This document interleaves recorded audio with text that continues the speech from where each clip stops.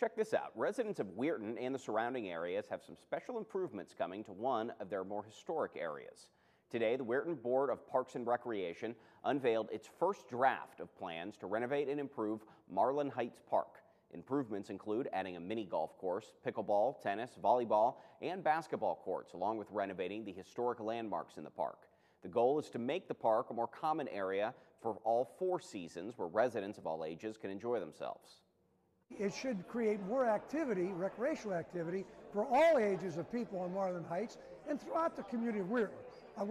Naturally, that's most notably used by the Marland Heights residents, but other residents also of Weirton use that. And it should increase the value of some of those people's property value.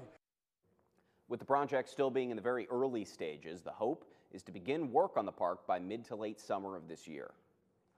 Well, it's now time for